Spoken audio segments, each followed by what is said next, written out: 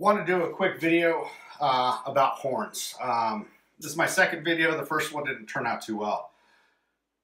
Long story short, I wanted a better horn for my bike. Typical motorcycle bikes, horns are only good for making Roadrunner sounds. I had looked and looked. I saw the Denali Sound Bomb and some few others, and you know, in the $100 price range. But then the actual testing, they didn't really increase the decibels that much. And what I found out is it's not really the decibels or the loudness, it's the hertz range or the depth, the tone, whether it's high or low. That sort of helps with the horn being heard.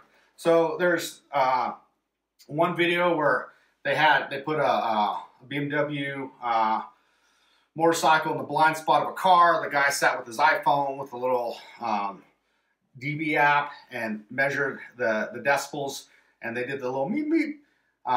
With the BMW, you could barely hear it. Then they did it with this horn that I'm about to talk about, and you could clearly hear it.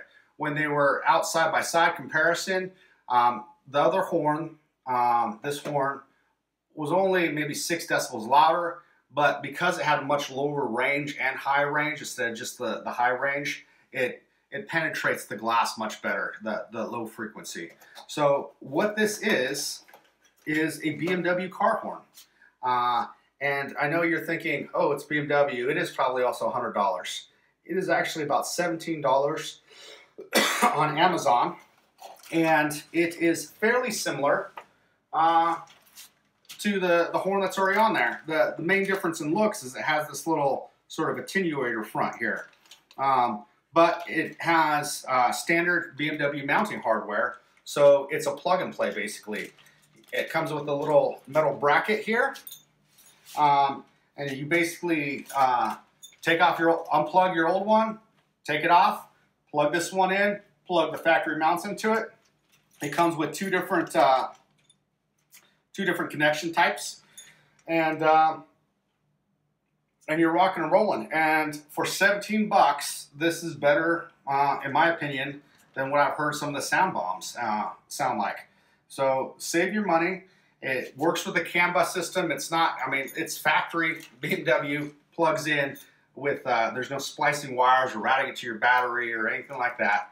It doesn't affect it. Obviously, you'll want to install this with the power off, and then when you power it up, it just recognizes this as an existing horn. So no issues, 17 bucks, much better, only a little bit louder, but has the sort of dual high frequency and sounds just like a car horn.